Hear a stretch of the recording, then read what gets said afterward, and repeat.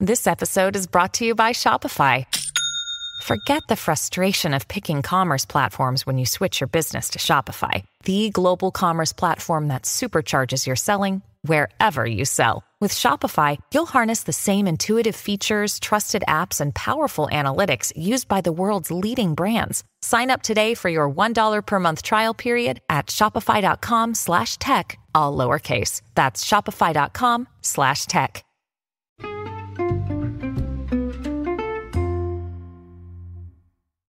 Hi, everybody, and welcome to the Dr. Psych Mom Show. Today, we are going to talk about why it is really foolish to want your husband to masturbate and think that this is like a real good idea and you're really being efficient and effective as a partner and in your marriage, which, strangely, many women think. And many men think it too, quite honestly. So, being short-sighted is not a gender-specific thing, and I will explain why this is very short-sighted after I tell you to subscribe. My most recent subscriber episode was on responsive desire versus zero desire, and when women say, "Are you done yet?" during sex, and why that should really never happen for various reasons that I will explain.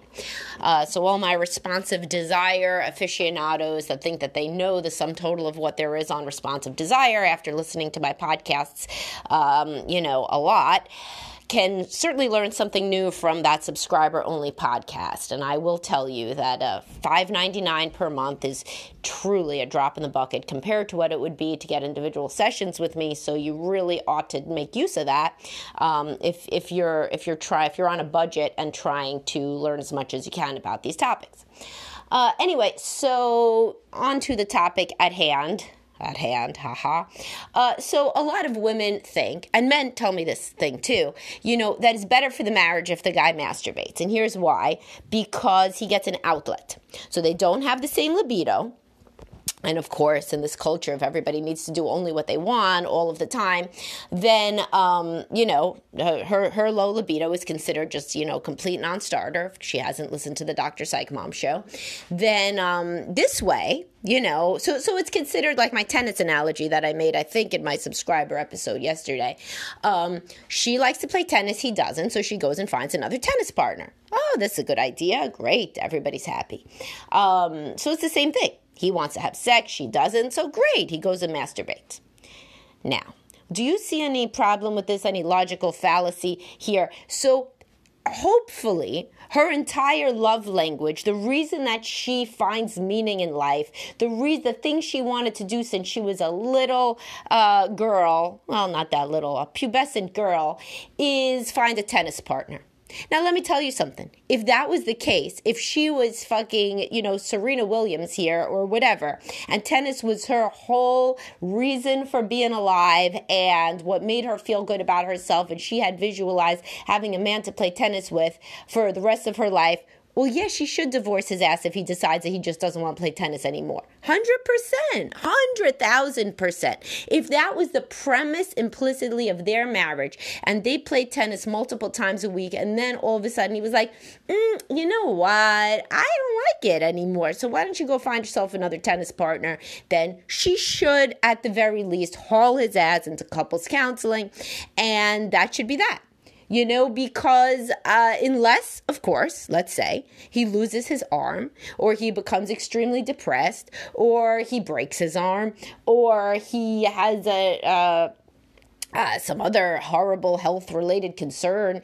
And in that case, everything should be built around understanding and helping him, getting him his individual treatment. And if he decides that he doesn't want tennis even after all that is resolved, if it is resolved, then truly that would be taken as a gauntlet thrown down because he is repudiating a basic tenet of their marriage that was implied, if not explicit, that he would remain her tennis partner. So in this case, it would be a very good analogy. In the normative case, a woman does not build her entire life around having tennis with her significant other, and so having tennis, you see what the analogy is obviously going to be because of how I'm phrasing it, you playing tennis, having sex. So she doesn't, so then fine. So she goes and plays with her friend instead of him. No biggie. Her friend is nice. She likes to hang out with her friend anyway. No harm, no foul. This is not the same thing with the man going to masturbate to outsource his sex life. Because, make no bones about it, that's what's happening. He's outsourcing his sex life, and he is now having sex life by himself. And the sex life by himself is far better than the sex life he's having with her. You say, why is that? Well, because with the sex life with her, the same woman that's going to say, yeah, sure, I'll go jerk off, is a woman that is not going to put a lot of time and effort into the sex life. She does not view herself necessarily as a sexual entity. She looks down on sex and thinks it is something to be outsourced. So therefore, the sex they're having is kind of trash. It's boring. Nobody enjoys it really that much.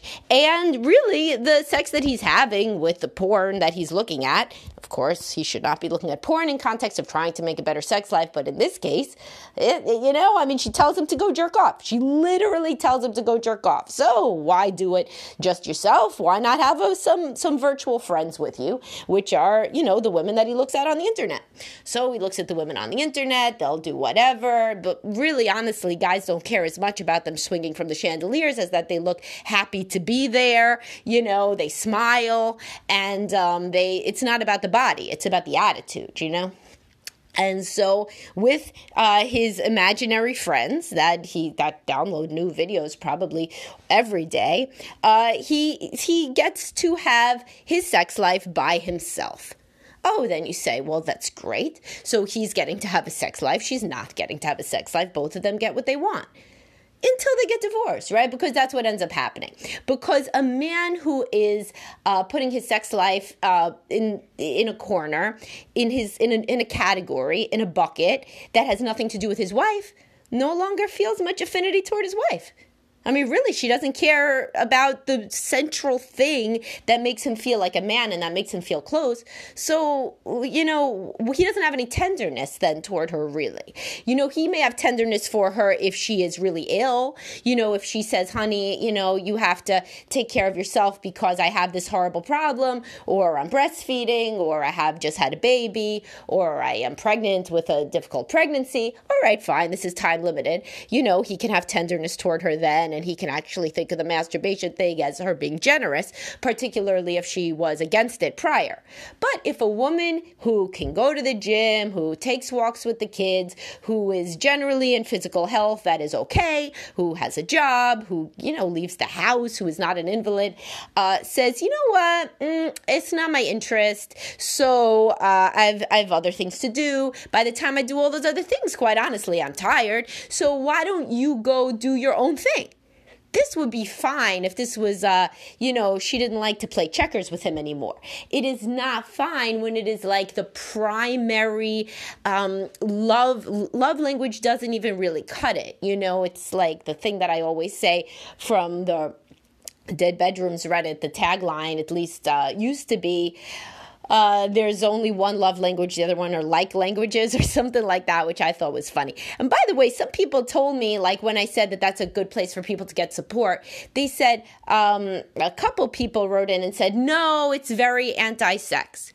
So I went and looked at it, always open to feedback, and it's not. I mean, like, you're just then seeing it through your own lens, because I looked at it, there was like 50% of it was the low libido people, 50% of it was the high libido people, and I didn't see anybody get shamed for a high libido, but that's just an aside. So, I mean, I responded to that feedback, and I looked at it again, and I saw plenty of advice from peers on that forum toward people that were saying, like, if your needs aren't getting met, then get out of the relationship, which is the exact opposite of being shamed for a high sex drive. So I don't know what y'all are talking about.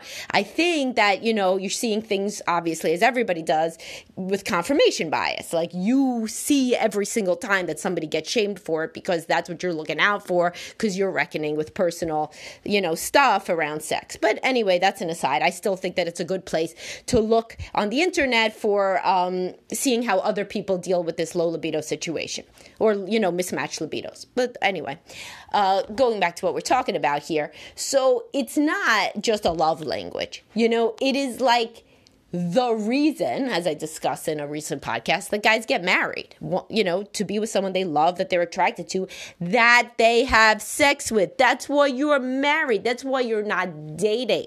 That's why you are not just roommates, right? So this is what makes it into a marriage. So when women say, why don't you just jerk off? This is as though, as I said in my thing, as though like you're telling her, why don't you just get love letters from like a guy on the internet? Like, why don't you just get like a prison pen pal or something? He'll be in love with you. I'll tell you, you know how many women would leave their husbands for a man who's literally in prison that writes them a love letter because their husband doesn't do shit in that regard.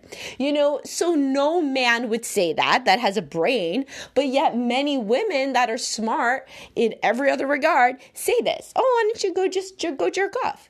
Because and then the man, who is not blameless in this regard, says, oh, good idea. I'll go jerk off. I'll put my sexuality completely distinct from my role as a husband. And you know what? It'll work out in the end. No, it doesn't work out in the end.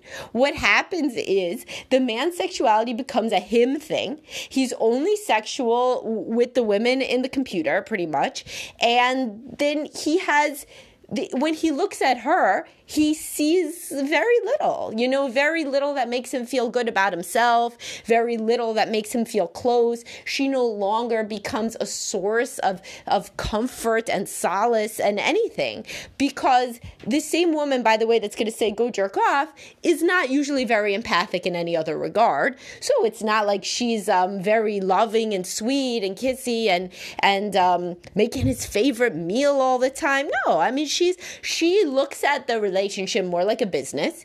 You have this other interest. We have X amount of time in the day. I choose to spend my time on these 10 things. You choose to spend your time on those 10 things. We got to overlap with 7 of the 10 because they have to do with the home and the kids. So we each get 3. One of your 3 is going to be jerking off. Well, 3 of my 3 are not. So, that's how it rolls. This reminds me of nothing less than the Fair Play podcast. You could go back to that one. That book was a trip. So if you want to Google, you could search these, by the way. People frequently ask me if they'll be like, you have a podcast on depression. So all you have to do is type into Spotify, Dr. Psych Mom Show Depression, and then, or depressed, or, you could try. I don't have to tell you how to do a Google search. And in the Spotify thing, and you find something. So that is, most of you know that, but some of you didn't. I understand. I'm technologically not very savvy myself. Anyway, so you could do that too. Anyway, so the point being, making your sex life separate makes your whole emotional life separate. So then the times that he has sex with you are bad outliers, and the time that he's masturbating by himself is the fun part. And this makes the marriage very, very weak, and it makes it feel very distant and detached. Also, the more the guy looks at porn, the more that stuff's going to be coming up in his head when he's having sex with you or when he's thinking about other people. Porn use is bad for the marriage overall, particularly if it's already a bad sex life. It artificially inflates the man's sex drive, and it makes him think sex is everywhere. So that's the other thing, is it can be a gateway drug to infidelity, because the man starts to think that sex is everywhere and he's just the only idiot that's not getting any. So especially, as I've said repeatedly, with the amateur stuff. So that, quote, amateur stuff, which is really people that are running a very good business, making a lot of money, a man and a woman that are, game planning how to do this and all of this. So it's not like, like men, when they're aroused and they're watching this stuff, they think, man, these people just must fuck all the time. Yeah, maybe they're 2 sex addicts, which also is not very good, but probably they're running a business. 99% of them are like, oh, well, is today going to be anal day, hun? I don't know. I think we just did anal. Like, what do you say we do this? But whatever. So the gateway drug thing, is that if they look at enough porn, especially the amateur stuff, they are going to start thinking, oh, wow, there are some women that fuck their husbands, and why don't I have one? which, quite honestly, porn or no porn is a good question. So you really, it's not good for the marriage to tell one person to outsource their basic need as a human being. Just as ridiculous as it would be for you to say, why don't you just find some guy on the internet that you've never met that could write you love letters, and that you could talk to, and you'll never meet him. He's in prison, or he's in Antarctica, or he, lives in a tower and in a fairy tale, and you're just never going to meet him. Is this good? No, she's going to start to spend most of her emotional life. Most of the time she's talking to you about what cereal to buy. She's going to be thinking about this dude. It doesn't matter if she's never going to meet him. This is the relationship that your husband is forming with the porn actresses, or with even just one woman in one montage that he keeps thinking about. Because this should be commonsensical, you do not want your partner to be outsourcing their basic human need for love to somebody or something else. You don't. Just like it would make a woman, so this is interesting, a thought experiment, would it make you uncomfortable to have a robot in your house that was hotter than you, a sex robot? Your children wouldn't see it. She would live in the closet, and every night at 8 p.m. she activates and has sex with your husband. Does it make you uncomfortable? It should, right? I think it does. Uncanny valley type of stuff, notwithstanding about her being a robot. She's not real, but your husband would bond to her, right? Just like your kids bond to like a doll or even a toy robot, right? And why would your husband bond to her? Because she's doing something that you don't do. That's his basic need. So if there was a male robot that gave you massages and whispered into your ear sweet nothing, should your husband love that? Not unless he's a moron, because that's the thing that you're going to bond to. And you can really only bond. We are pair bonding mammals. The poly people aside, the ones that I work with seem to have a hierarchy. And, all love is not equal. And so your spouse would start to love the robot just a little bit more because the robot's doing something that is key for them as a person. There's some Better Than Us. There was something I watched on Amazon Prime. It was translated from Russian. Anyway, it was like a robot, you should watch it. And the kid bonds to the robot because the robot is a very loving mother. And the guy starts to bond to the robot. The robot's really hot, But anyway, it's one of these things that is the Twilight Zone episodes back in the day. You all used to be about nuclear holocaust. Now it's whatever everybody's scared about in society. So now it's about robots taking over. Well, they got a point, right? If you're telling your husband basically go jerk off with a robot, which is the same as look at porn, it's the same thing, then your husband is going to bond to this thing. That's what he's going to bond to. He's going to bond to the woman, the fact that or the couple, or, most people don't go to random shit all the time. Most people go back to certain things. And that is going to become the thing that he thinks about instead of memories that he's making with you. So if you're truly at a point where you don't care, where that sounds like a really good relief, and you think, all right, just let him outsource it for a few more years, kids get older, then we could separate. Fine, do it. As long as you're honest about it. As long as you're like, listen, I don't want to have sex anymore. I'm never going to again. I really do want to stay together. Our children are, let's say, 14 through 18. I want to wait together 4 more years, give them an intact family, and then we could separate. A lot of men will say yes. A lot of men in today's child-centered society particularly will say, okay, sounds good. But don't do it and think, who I'm really talking to are the people whose marriages aren't horrible, who just think that this is like a good idea. It's not a good idea. It's not a good idea, just like it wouldn't be a good idea for you to have a male romance robot, because you're going to fall in love with him and that's going to be a problem. So, think of this what you will, but at least take it as a warning that there's no free lunch. My favorite thing to say, my husband laughs at that. It's my favorite thing to say. It's true. There's no free lunch. You cannot outsource your husband's entire sex life but expect him to love you the same. He's not going to love you the same because you're not giving him what he needs. Something else is giving him what he needs.